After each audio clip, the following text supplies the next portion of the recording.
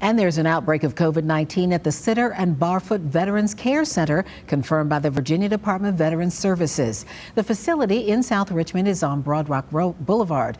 The agency says some 30 residents and 9 staff members have tested positive for the coronavirus. Residents are now being cared for on separate wings in order to isolate them from other residents. The employees are isolating at home. Officials say residents, family members, and staff have been notified of these positive cases.